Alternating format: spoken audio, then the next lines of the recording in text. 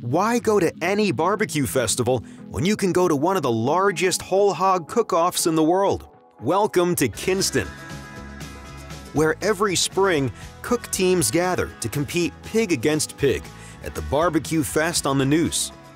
Beyond size, what makes this festival different from other barbecue wannabes is that it's a judged competition. You'll find some of the best cooks from across the US right here. That means it's going to be hard to pick a winner. So let's talk a bit about what the judges are looking for. Appearance. Judges are looking at the overall hog. A good-looking pig is free from any breaks in the skin and looks like a pig, despite all that flipping and cooking through the night. Color. Here, judges are looking for a nice golden brown to dark brown skin color.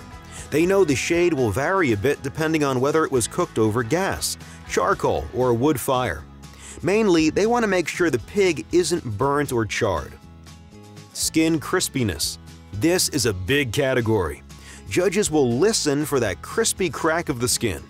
If the skin is too soft and doesn't give that telltale crack and crunch, that's a deduction. Moisture. The pork can't be dry, y'all. This is another major category where cook teams can demonstrate they know what they're doing.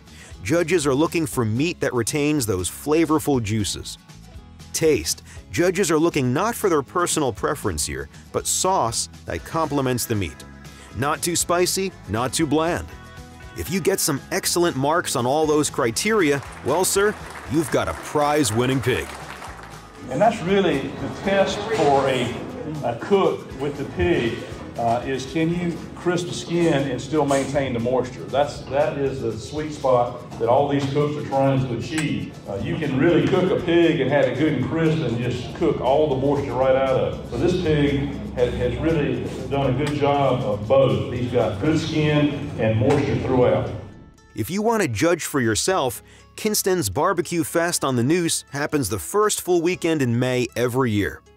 Beyond the chop tent, where you can buy and savor Eastern North Carolina barbecue plates and sandwiches, there's live music, artists and vendors, a beer and wine garden, and the Carolina Classic Car and Truck Show.